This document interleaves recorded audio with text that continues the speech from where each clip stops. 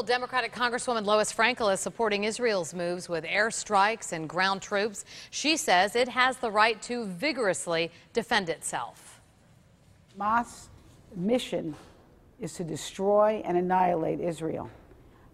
Just imagine having rockets coming into your neighborhood on a regular basis, which is what's happening with Hamas shooting rockets into the Israeli neighborhoods. Israel's trying to defend itself.